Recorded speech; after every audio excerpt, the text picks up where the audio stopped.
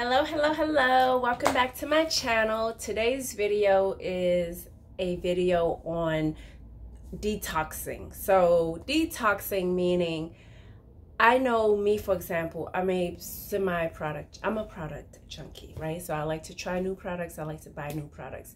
But the thing is, a lot of these products out here, which was mind-blowing to me as I was looking more into it and being more cognizant of the type of products that I'm buying and the things I'm putting on my body. It is crazy the types of chemicals that are in these products, like lotions, shampoos, conditioner, body wash, even like things as simple as chapsticks. So today's video, I'm gonna have a little segment on my channel. It's going to be called Journey to Green or something like that, but just a journey to getting rid of the toxic items in your life, whether it's, mostly products and just things, including like cooking ware, that sometimes we're not aware that we're using these things and that they're harmful for us. So today is the first one. I was going to use my GoPro camera, but I'm not very knowledgeable on how to use it yet, and plus the battery keeps draining real quick. So until I figure out how to use it, I guess I'm just going to continue to use my phone camera because it works pretty well. But anyway, so here it is. So just let's start with things that, well, let me see. I guess I've always tried to buy natural products, or just like I've always assumed that I was using things that were safe for me, but in actuality, they are not. And so I think the whole thing started with, I don't remember how, but I know I downloaded this app. It's called Think Dirty. So get the app. It's called Think Dirty. And they may not have all the products, but if you don't have the app, if you don't find the product that you're scanning on the app, you can input the information. Or the other thing is, if not, then you can go on the website is called EWG, and it's on my phone, but it's on my phone. Let me see, I'm gonna move this phone from here. I won't be able to find it though, right? So it's a website, it's EWG, and it certifies like basically Skin Deep. EWG Skin Deep is the site. And so you can go on the website and you can type in the product and they'll give you all the information. And both of these sites will give you a score between 0 being very safe, non-toxic, to 10 being like very highly toxic. And so today I'm going to start off with makeup and body products. And for me, like, I don't wear a lot of makeup. I rarely wear makeup, but if I do, then I tend to buy cheaper versions of makeup. And the thing is, these makeups are not that safe. So for example, I have this e.l.f. poreless face primer, right? And this is an 8 on the toxicity level. It's an 8 because it has some kind of butyl paraben. And butyl paraben is a hormone disruptor, which is crazy. I was like, oh my God, this is what you put. And then also like these the lip pencil from this is an ELF product, so e.l.f. And the same thing for the lip pencil. Like, I love their lip pencil. I usually get the praline or like the darker berry one, which I don't know what it's called, but here it is. Yeah, I still don't know what it's called, but I usually get these, right? Because they're so affordable. They're like no more than $3, and and they work pretty good, right? But the thing is, these are also hormone disruptors. There's some kind of chemical in it that is. And so, but for the most part, like, this is an 8 versus this right here is a 3, but you kind of have to look at the ingredients and see like what it's tested for. Or like e.l.f. eyeshadow, this is an 8. I had to mark these down. A lot of eyeshadows are very highly toxic. The nudes, this is toxic. And then you have the Fix Prime MAC Prep and Prime Fix Plus. This thing right here, I actually love the way it smells, and I'm really into products that have good smells. But because of the fragrance in here and the, what is it, phenyloxyl, right? It's a allergen, and it's also a carcinogen. So you know, you have to be real careful with these products, which was mind-blowing. My hand lotion. So all this stuff is basically going to the trash because I've decided to revamp the little bit of makeup that I have. Like these items from God knows where I got them from. They're all toxic. They're all in here. And I've decided to get rid of them and to use more natural beauty products, right? So for natural beauty products that I will be using are items like this, right? So not this right here. That one is a 5, I think. And that one I'm still debating. But things like Burt's Bee.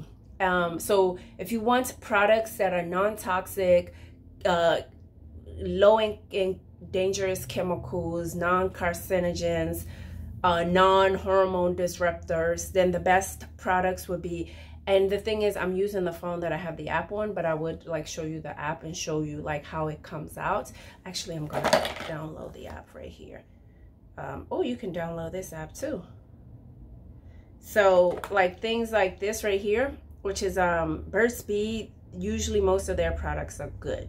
Right, so for makeup, you might want to get like Honest or Burt's Bee, or there's a new brand, Pacifica, but they're kind of expensive. And what else? Yeah, here it is. This is the brand, Pacifica Natural Beauty Dream Big. So I've decided to go with this mascara instead. And then like nail polish. I still have my nail polishes, but I've decided I'm gonna use a more natural base coat, piggy paint base coat. And then like the thing is, you kind of have to like really research these products to see what, like, so that you can look at the ingredients and see why they're rated the way that they are, because sometimes it can be deceptive. I never knew this right here is actually very good, number 7 blush. And I've had this Mineral Perfection. I've had this for a while, so surprisingly that one was safe. And then like, I mean, that's it. And then this right here, the eyeliner. And then the rest of the stuff is my brushes and what I use to brush my brows with, right?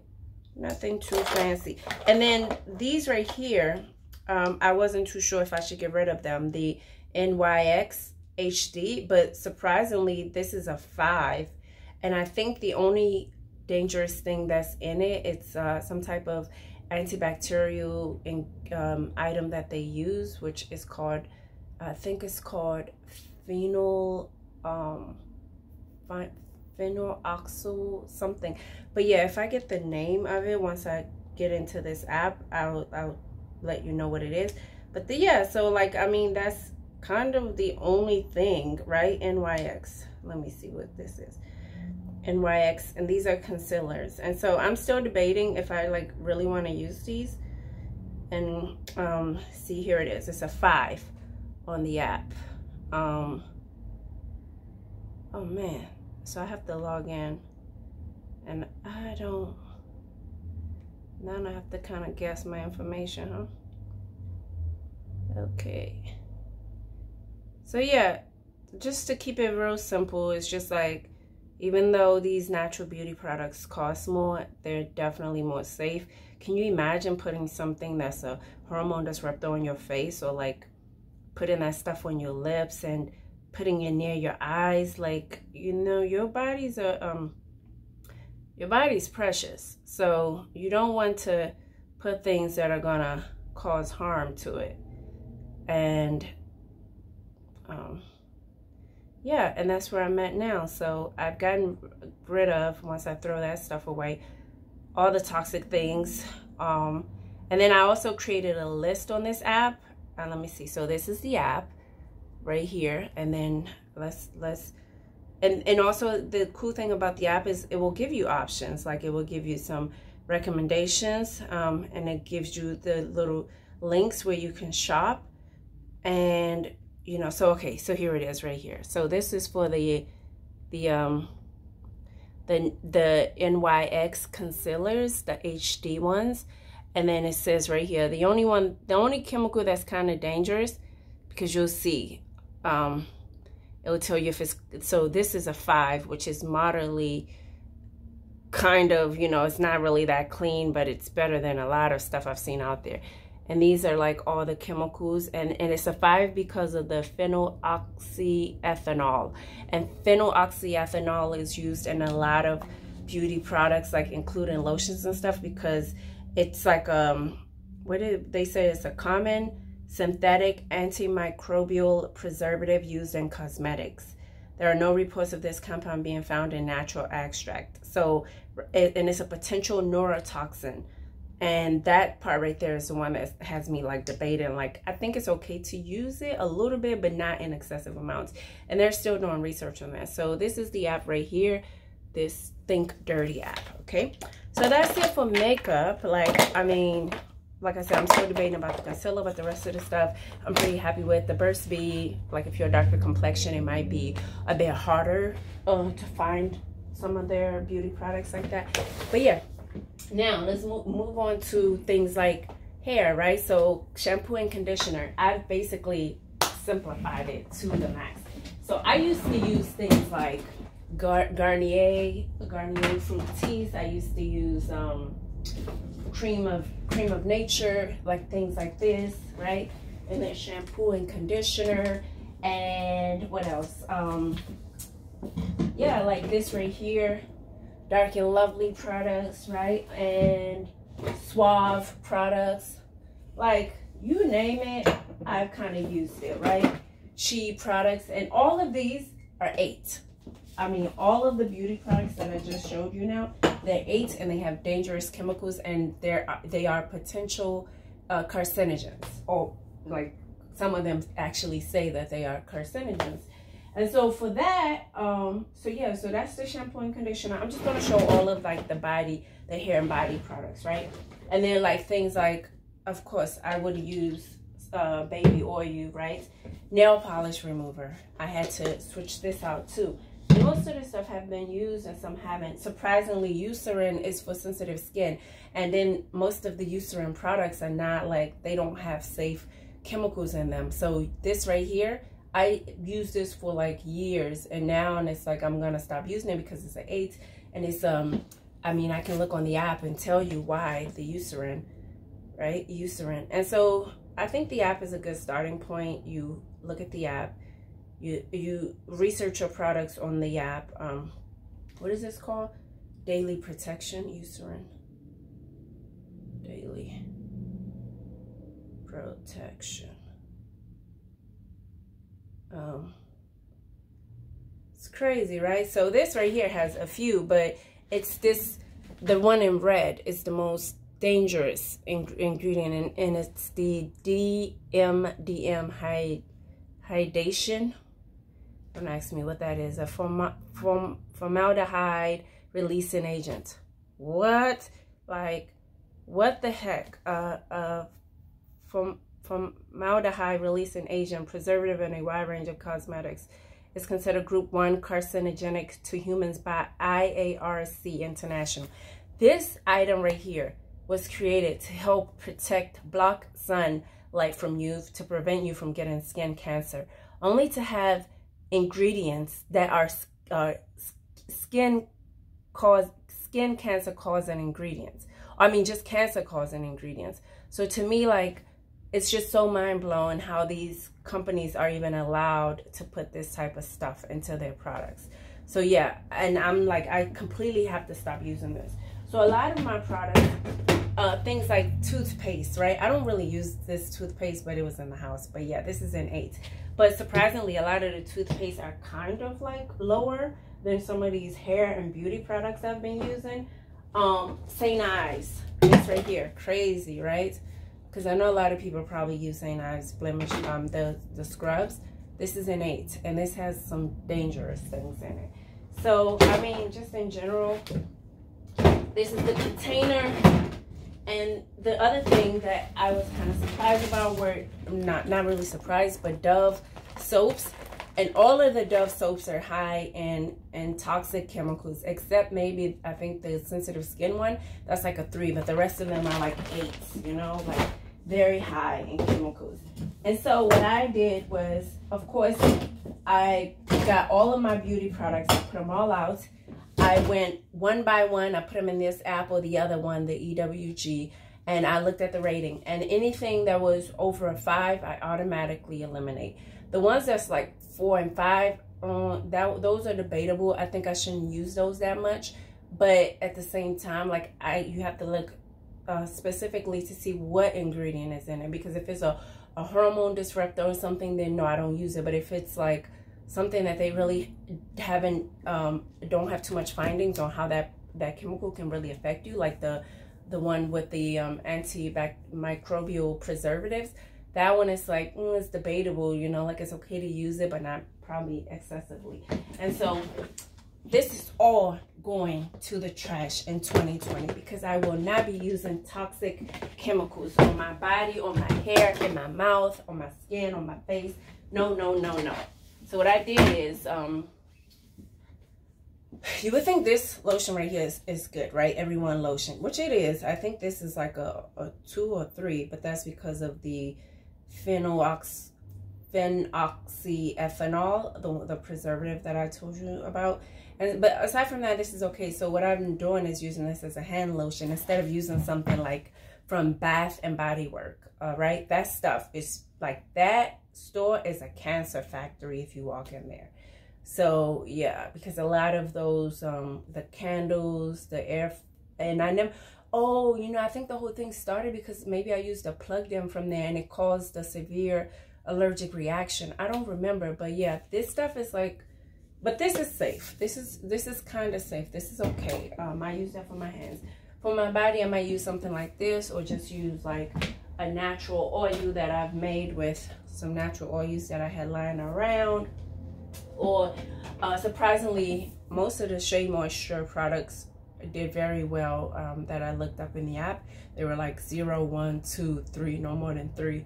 But like this right here, so this would be like what I would use to moisturize. The things that I use to wash body soap would be the Pure Castile soap, so like this, or you can use Dr. Bronner's soap, something like this. And yeah, and that's it. And so, oh, for nail polish removal, I'm using Mineral Fusion. This right here, I got this from Whole Foods, and typically the stuff in Whole Foods are pretty safe for you to consume and put on your body. And then, like, of course, I've always used this, but this is like zero toxicity. There's really none in it, so this has always been pretty good. And then for my hair products, I just use these 3 now. I might put some oil in it, but it's basically like this shampoo, some type of Shea Moisture shampoo, and the 100% virgin coconut oil stuff really seems to work well for my hair. So I use this, and then I use the same conditioner as a leave-in conditioner, and that's it. And that's all I do. I mean, basically, I've simplified my beauty routine to absolutely very little things. And the good thing about when you start wanting to be being cognizant of the type of things that you're putting on your body or in your mouth, you naturally become a minimalist, because a lot of these things out here are not even safe for us, but for some reason they're allowed to be sold, and they're put on the market, and it's like consumer use at your own risk, right? Because we all have free will. But anyway, yeah. And so for deodorant, I haven't really found one that I like. I've typically used stuff like these 2 and Degrees, no, that's the worst, but it works. But no, that's not good. This one right here makes me feel it gets kind of heavy underneath of my arms, so that's what I don't like about this brand, that it's kind of heavy. And then with this one, it's a 5. So this right here, I don't know, this is like a 1 or 2, and this right here is a 5, which I was kind of surprised, but that's probably because of the antimicrobial preservative that they use. But this right here, I mean, I don't use either one nowadays. I just try to keep my underarms clean, which means like I'll wipe it as needed, and lemon I find works pretty well for me, but different things work different for different people. You can probably put like witch hazel or something, lemon or something like that, or make your own little underarm wipe. And typically if I'm not sweating too much, it works perfectly fine. So until, oh, I also have this, the crystal thing, right? But like I said, I'm not using either one because that's the route I'm going, the natural route. And then for things like toothpaste like this right here. This is an Ayurvedic toothpaste, and this is pretty low. I think, I don't know, this is 2 or something.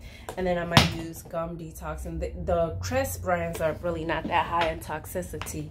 But yeah, that's it. Like I said, for my body products, I'm 2020 is going to be a journey to minimalism. So living a minimal a lifestyle with minimal products, minimal everything, like except money, but minimal, you know, just having less things around, buying less things, trying to be more environmentally conscious and earth conscious, and also being more aware of the things that I'm using on myself and the things that I'm putting in my mouth, and maybe the things that I'm taking in my mind.